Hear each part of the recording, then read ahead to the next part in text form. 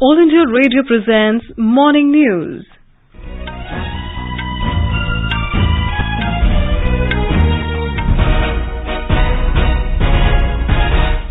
Good morning. I am Saira Mujtaba and with me is Sunil Verma. The headlines. United Nations Security Council calls for immediate end to the violence and establishment of new government in Afghanistan. External Affairs Minister Dr. S. Jaishankar says government is monitoring situation in Kabul continuously, sets up special cell to coordinate for repatriation from war-torn country. US President Joe Biden says he stands squarely behind his decision to withdraw US forces from Afghanistan. Kabul International Airport reopens for evacuation process, says United States. Prime Minister Modi to interact with Indian para-athlete contingent for Tokyo 2020 Paralympic Games this morning. In a record-breaking feat, India administers over 55 crore 14 lakh COVID-19 vaccine doses so far. Centre allocates 267.35 crore rupees to Kerala under Emergency COVID Response Package 2. Total number of houses sanctioned under Pradhan Mantri Awas Yojana Urban reaches 1.13 crore. And in cricket, India defeat England by 151 runs in the second test of 5-match series at Lord's.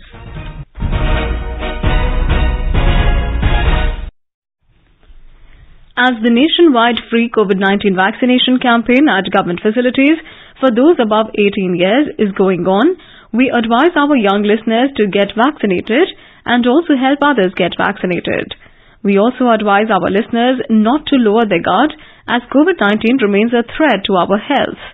Please stay at home unless it is essential to go out and continue to follow these 3 simple steps. Wear a face mask, maintain 2 gaz ki duri for social distancing, focus on hand and face hygiene. For any COVID-related information and guidance, contact national helpline numbers 011-2397-8046 and 1075. आजादी का Amrit Mahotsav.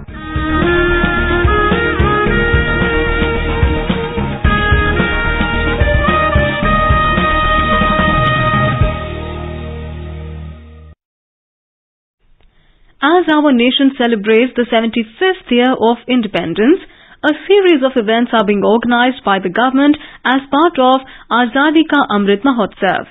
To commemorate the occasion as a Jan Utsav, All India Radio News brings its listeners a special quiz on India's freedom movement and its glorious history. The quiz will be conducted on every Monday and Tuesday in the morning news at 8:30 a.m. till 15th of August 2022. Recalling our yesterday's question, Mahatma Gandhiji's historic Dandi March was held for how many days? The correct answer is 24 days. Mahatma Gandhi led the 390-kilometer long historic Salt March from Sabarmati Ashram to Dandi in Gujarat from 12th of March to 5th of April in 1930. This was a tax resistance campaign against the British salt monopoly. AIR News got an overwhelming response from its listeners across the world, and the lucky winner of the quiz is Rahul Kashyap from Shimla, Himachal Pradesh. Congratulations, Rahul, from Team AIR News. And now coming to our second question of the Amrit Mahotsav quiz. What was the name of an all-women regiment set up in Azad Hind Fauj? Repeat. What was the name of an all-women regiment set up in Azad Hind Fauj? Listeners can send their responses to the question over email on amritmahotsavquiz@gmail.com. One participant will be selected as a winner and will be declared in tomorrow's morning news at 8:30 a.m. The winner will be awarded an e-certificate and a token prize. And now the news in detail. External Affairs Minister Dr. S. Jaishankar has said the government is monitoring the situation in Kabul continuously. In a tweet, Dr. Jaishankar said the government understands the anxiety of those seeking to return to India. He said airport operations are the main challenge and discussions are going on with partners in that regard.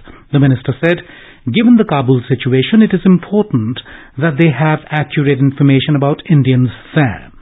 He urged that this be provided by all concerned at the MEA Special Afghanistan Cell on phone number +91 9717 785379 and email meahelpdeskindia@gmail.com. Dr. Jaishankar said the government is in constant touch with the Sikh and Hindu community leaders in Kabul. He said their welfare will get our priority attention.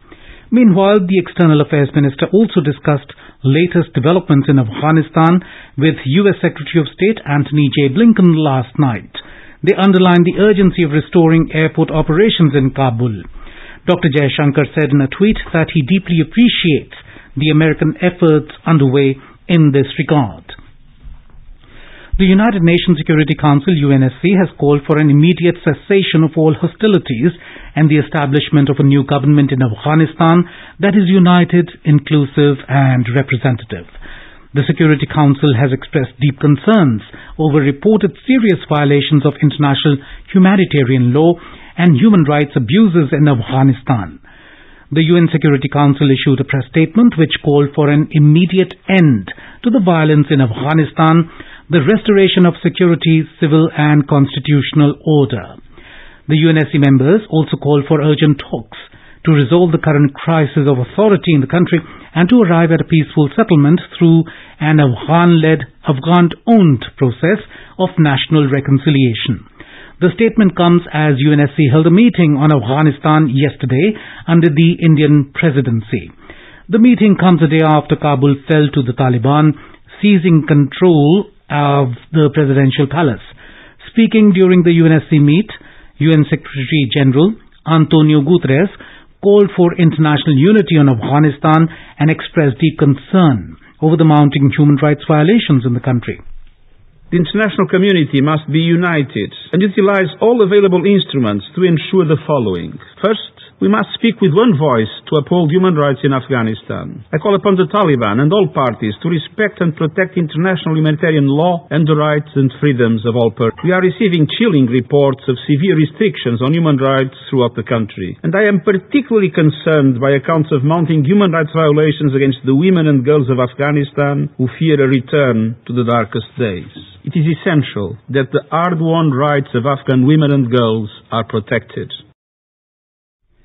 Afghanistan's representative to the United Nations, Ghulam Isakzai, made a fervent appeal to the international community to prevent Afghanistan from descending into a civil war.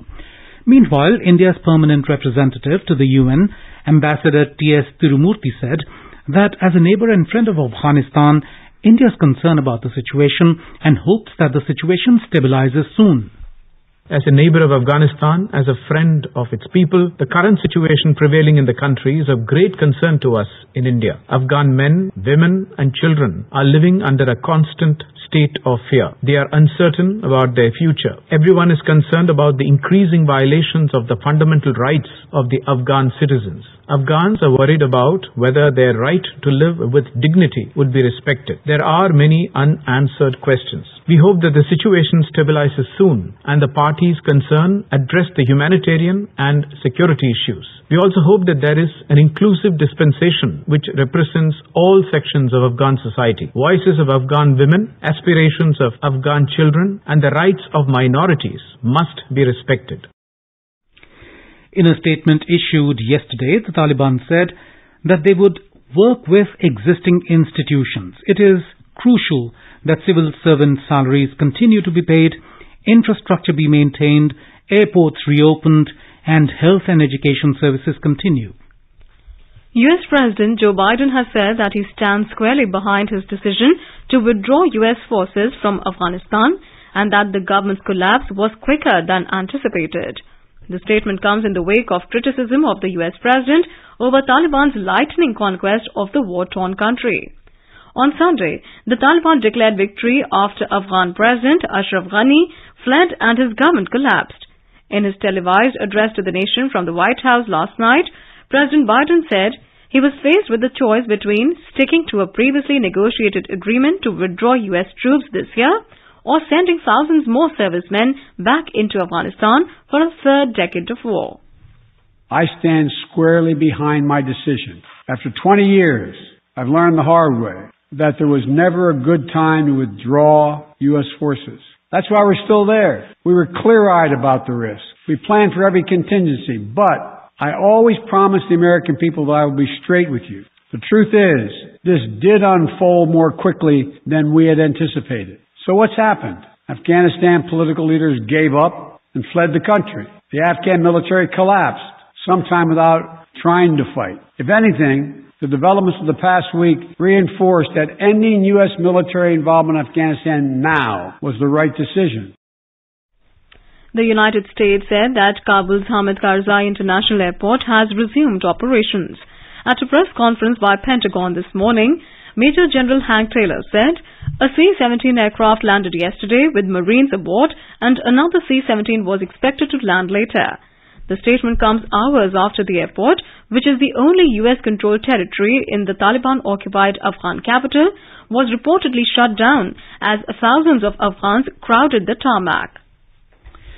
Meanwhile, the Taliban have taken over the capital Kabul and claimed victory in the country. A spokesperson for the group told a news network that their fighters have seized the presidential palace. They claim that the government has collapsed and President Ashraf Ghani has fled. They declared that the war is over. Kabul descended into chaos and residents and foreign nationals have been trying to escape. At the capital's international airport, an eyewitness told a TV channel that staff had abandoned their desks and people were running to planes. Kabul was the last major city in Afghanistan to hold out against the Taliban offensive, which began months ago but has accelerated in the space of days as they rapidly gained control of territories. The world leaders have expressed dismay and concern over the chaotic scenes in the Afghan capital Kabul, with the Taliban now effectively taking control of the country. German Chancellor Angela Merkel warned that Afghans fleeing from the Taliban to neighboring countries could make their way to Europe in a repeat of the 2015 migrant crisis if they don't get sufficient humanitarian assistance. French President Emmanuel Macron has said that Afghanistan must not become a safe haven for terrorists again. British Prime Minister Boris Johnson called the situation extremely difficult and said it is very important that West collectively should work together as no one wants Afghanistan to become a breeding ground for terror. The Union Home Ministry has reviewed visa provisions in view of the current situation in Afghanistan. The ministry spokesperson said in a tweet that a new category of electronic visa called E-Emergency Ex-Miss Visa, that is miscellaneous visa, has been introduced to fast-track visa applications for entry into India. External Affairs Minister Dr. S. Jaishankar has reached New York, where he will be presiding over two high-level signature events of the United Nations. The first event will be an open debate tomorrow on protecting the protectors, technology and peacekeeping. The second event on Thursday will be a high-level briefing on threats to international peace and security caused by terrorist acts. His visit to New York comes during India's presidency of the United Nations Security Council. The open debate on peacekeeping will focus on the theme of protecting the protectors, including through the use of modern technological tools to enhance the safety and security of peacekeepers and to aid peacekeeping missions. An MOU between India and the United Nations in support of the Partnership for Technology in Peacekeeping initiative is expected to be signed during the visit. Prime Minister Narendra Modi spoke with his Israeli counterpart Naftali Bennett on phone yesterday.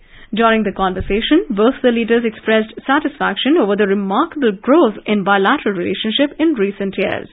Mr. Modi emphasized that India greatly values its robust cooperation with Israel in areas like agriculture, water, defense and security, and cyber security.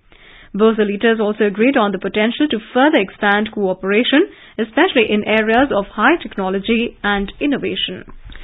You are listening to the morning news on All India Radio. A reminder of the headlines before we move on. United Nations Security Council calls for immediate end to the violence and establishment of new government in Afghanistan. External Affairs Minister Dr. S. Jaishankar says government is monitoring situation in Kabul continuously, sets up special cell to to coordinate for repatriation from war-torn country. US President Joe Biden says he stands squarely behind his decision to withdraw US forces from Afghanistan.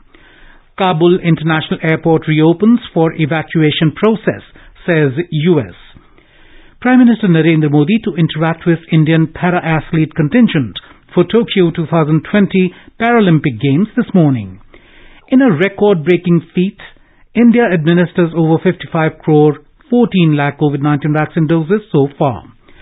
Centre allocates 267.35 crore rupees to Kerala under Emergency COVID Response Package 2. Total number of houses sanctioned under Pradhan Mantri Awas Yojana Urban reaches 1.13 crore. And in cricket, India defeat England by 151 runs in the second test of 5-match series at Lord's. For quick news updates round the clock, follow us on our Twitter handle at AIR News Alerts. Azadi Ka Safar every day with All India Radio from Monday the 16th of August as part of Azadi Ka Amrit Mahotsav News Services Division of All India Radio brings to you the story of glorious struggle and sacrifices of freedom fighters on 100.1 FM Gold channel in the English news bulletins at 8:30 AM, 2 PM and 8:30 PM. Stay tuned.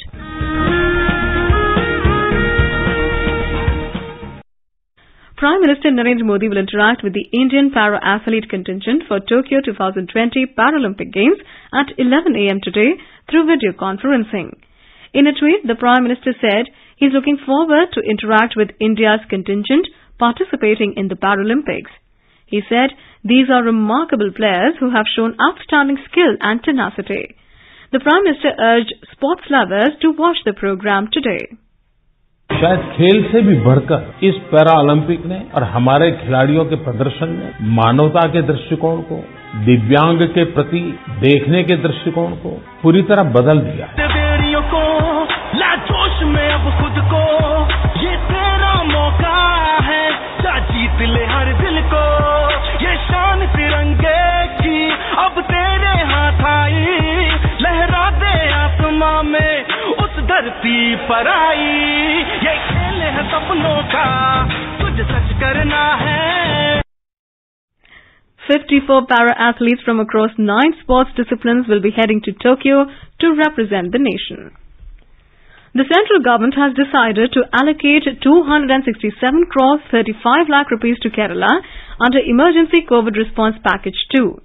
This fund will strengthen the state's health infrastructure and effectively manage COVID. Other than this, 1 crore rupees will be made available for each district of the state for creating a medicine pool. Union Health Minister Mansukh Mandavia reviewed the COVID-19 response in Kerala with Chief Minister Pinarayi Vijayan and Kerala Health Minister Veena George yesterday. In a series of tweets, Mr. Mandavia said, the central government has assured all possible help to Kerala, including providing vaccines to the state. The creation of a centre of excellence that caters to telemedicine facilities in every district in Kerala was also envisaged with the support of the centre. For prioritizing health of children, pediatric ICU will be established in district hospitals. In record-breaking progress, India has administered over 55 crore 14 lakh COVID-19 vaccine doses so far. The Union Health Ministry said more than 42 crore 84 lakh vaccine doses were administered as the first dose and over 12 crore vaccine doses were given as the second dose so far. The new phase of universalization of COVID-19 vaccination commenced from 21st of June this year. The ministry said more than 55 lakh vaccine doses were administered yesterday. The Ministry of Housing and Urban Affairs has approved proposals for construction of 16,488 houses at the 55th meeting of Central Sanctioning and Monitoring Committee under Pradhan Mantri Awas Yojana Urban PMAYU. The houses are proposed to be constructed under Beneficiary-Led Construction BLC and Affordable Housing in Partnership AHP verticals of PMAYU. With this, the total number of sanctioned houses under PMAYU has now gone up to over 1.13 crore. In Uttar Pradesh, the short-term monsoon session of the Uttar Pradesh Vidhan Mandal Legislative Assembly and Legislative Council will begin today. The supplementary budget of the government will also be tabled during the session. The session is likely to remain stormy due to the raising of various issues by the opposition. News just in, the External Affairs Ministry today said the Indian ambassador in Kabul and his Indian staff will be moved to India immediately. Ministry spokesperson Arindam Bagchi said in a tweet that the decision has been taken in view of the prevailing circumstances in Afghanistan. In Madhya Pradesh, an interministerial central study team led by Joint Secretary in Union Ministry of Home Affairs, Sunil Kumar Barnawal, is on a 2-day visit to the flood-affected areas of Gwalior and Chambal divisions. The team will assess the damage caused by heavy rains and floods in the state. More from our Bhopal correspondent. Around 2,444 villages have been badly affected by floods and excessive rainfall. As per preliminary estimates, heavy damage has been caused to government and public property in 9 districts including 8 districts: Gwalior, Guna, Shivpuri, Datia, Ashoknagar, Shiopur, Bhind, Morena of Gwalior Chambal division and 1 district Vidisha of Bhopal division. In the relief and rescue operations, more than 21,000 people were provided shelter in 161 relief camps set up to provide quick relief to the people affected. The central team will also call on Chief Minister after inspecting flood-affected districts. Pooja Pivardhan, AIR News, Bhopal. And now let's listen to our special program, Azadi Ka Safar. आजादी का Amrit Mahotsav.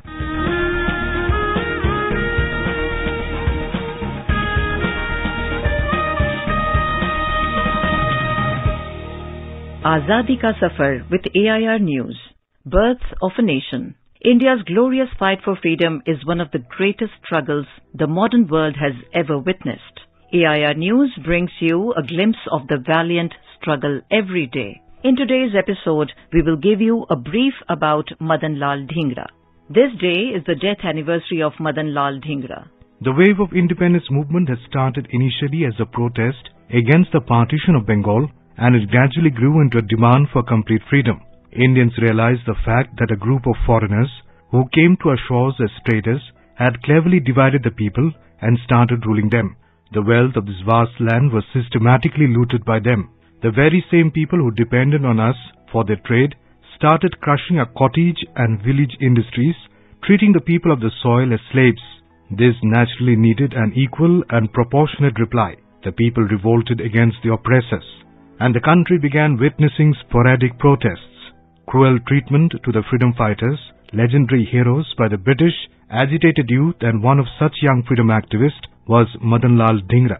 Madan Lal Dhingra was born on 18th of September 1883 in Amritsar, Punjab. He went to Lahore in 1900 to study at the Government College University. There he was influenced by the nationalist movement, which at that time was about seeking home rule. Dhingra was specially troubled by the poverty of India. He studied the literature concerning the causes of Indian poverty and felt that the solution to these problems lay in Swaraj and Swadeshi. In 1904, Dhingra led a student protest against the principal's order to have the college blazer made of cloth imported from Britain. He was expelled from the college for this. In general, the incidence of revolutionary nationalism was on the rise during those days. This incident brought Dhingra closer to the revolutionary nationalism. In 1905, Dhingra went to London and stayed in India House. India House was a student residence located in North London. With the patronage of lawyer Shyamji Krishna Varma, it was open to promote nationalist views among Indian students in Britain. It was in India House that Madan Lal Dhingra met V.D. Savarkar, who was then the manager of India House. Meanwhile, on 8th of June 1909, Baba Rao Ganesh Savarkar, elder brother of Veer Savarkar, was sentenced to transportation for life. This deportation of Baba Rao Savarkar enraged the revolutionaries in London. William Hutt Curzon Wyllie was the head of the secret police then and had been trying to obtain information about Savarkar and other revolutionaries. It was because of Curzon Wyllie that the revolutionary freedom fighters in London were being targeted. The journal of Shyamji Krishna Varma, named The Indian Sociologist, described Wyllie as old repentant foe of India who has fattened on the misery of the Indian peasant ever since they began their career. The resentment was such among the revolutionaries that somehow forced Dhingra to take an extreme step. On 1st July 1909, Dhingra attended a gathering hosted by the National Indian Association at the Imperial Institute. William Hutt Curzon Willie, the British officer, was also present in the meeting. At the end of the event, as the guests were leaving, Dhingra shot Curzon Willie at point-blank range. Dhingra was immediately arrested. At his trial, he represented himself, though he did not recognize the legitimacy of the court. He claimed that the gunning down of Curzon Willie was a patriotic act and in retaliation for the inhuman killings of Indians by the British government in India. He was found guilty and sentenced to death. He was executed at Pentonville Prison on 17th of August 1909. Young Madanlal Dhingra had comfortable and promising start to life. His English education assured him that, but that wasn't to be. He preferred to avenge injustice done to his countrymen. He knew it very well that avenging would entail untold misery for him, yet he took the plunge. Such was the determination of young Dhingra, and this and many more such sacrifices paved the way for a freedom that was to come many decades later.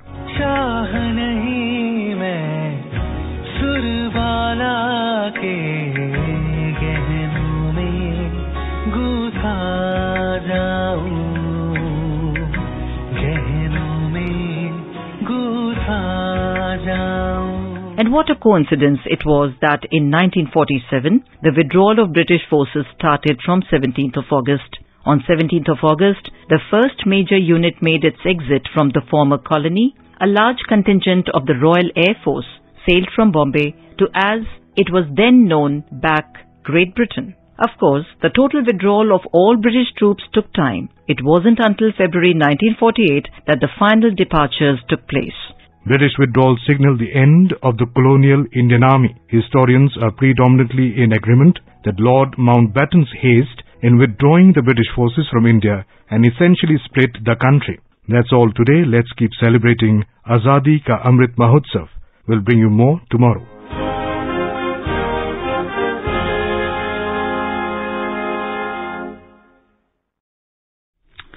In cricket, India defeated England by 151 runs in the second test at Lord's. And now an overview of today's newspapers. The stupendous performance of the men in blue at Lord's and hundreds of Afghan civilians descending on the tarmac at the Afghanistan airport in an attempt to flee the war-torn country after its fall to Taliban are some of the prominent stories on the front pages today. And before we end the bulletin, a reminder of today's question of the Amrit Mahotsav quiz. What was the name of an all-women regiment set up in Azad Hind Fauj? Send your response over email on amritmahotsavquiz@gmail.com. And now, before we end the bulletin, the headlines once again. UNSC calls for immediate end to the violence and establishment of new government in Afghanistan. External Affairs Minister Dr. S. Jaishankar says government is monitoring situation in Kabul continuously, sets up special cell to coordinate for repatriation from war-torn country. US President Joe Biden says he stands squarely behind his decision to withdraw US forces from Afghanistan. Kabul International Airport reopens for evacuation process, says US. PM Modi to interact with Indian para-athlete contingent for Tokyo 2020 Paralympic Games this morning. In a record-breaking feat, India administers over 55 crore 14 lakh COVID-19 vaccine doses so far. Centre allocates 267.35 crore rupees to Kerala under Emergency COVID Response Package 2. Total number of houses sanctioned under Pradhan Mantri Awas Yojana Urban reaches 1.13 crore. And in cricket, India defeat England by 151 runs in the second test of 5-match series at Lord's. And with that, we end the morning news. Have a great day.